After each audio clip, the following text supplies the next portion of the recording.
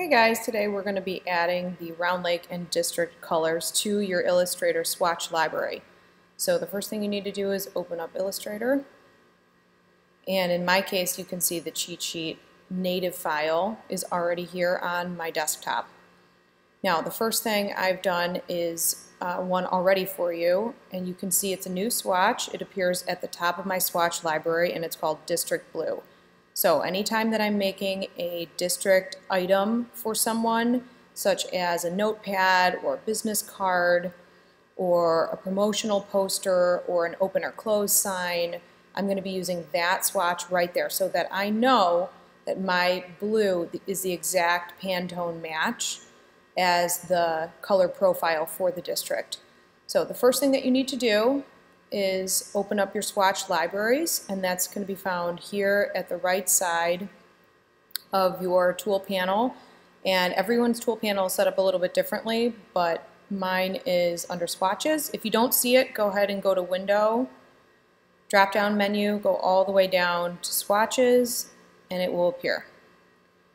Then you want to go to the bottom of that options panel and click on New Swatch.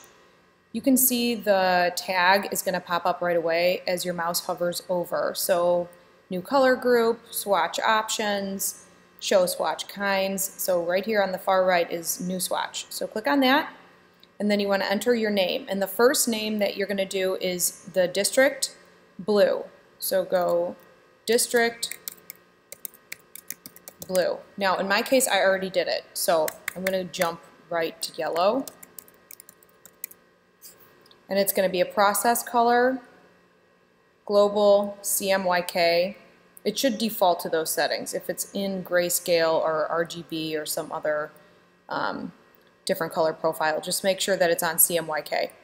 And then for C, which stands for cyan, it's 94, and then you can hit tab and it will jump down to the next one. M, magenta, is 87. Y, yellow, is 14, and K, black, is 3.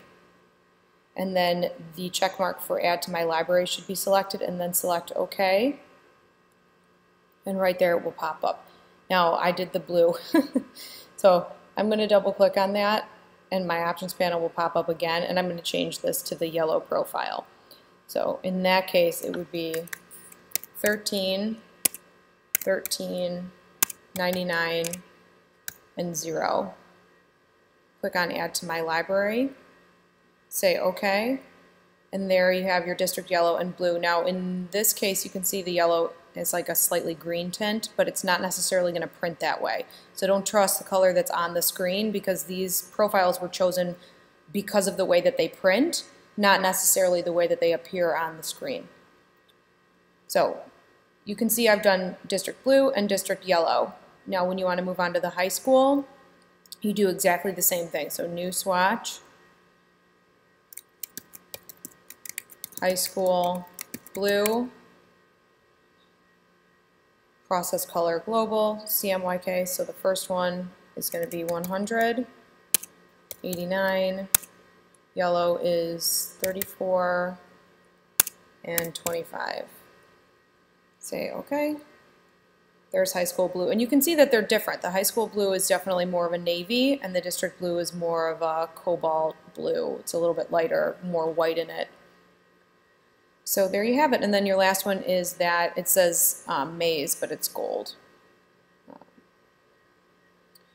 And that's it. Once you have those colors added, you'll be good. And the reason that we're doing this is because you want these on hand at all times when you're working, so that you can just select the apple with that swatch, and you're not going, if you double click over here, you can see this, say, oh yeah, it's high school, I know it's yellow, I think it's this yellow. Like, that's a guess. It needs to be the exact CMYK match. So don't do it that way. Just make sure you have in your swatches library these here at all times. All right, that's it guys.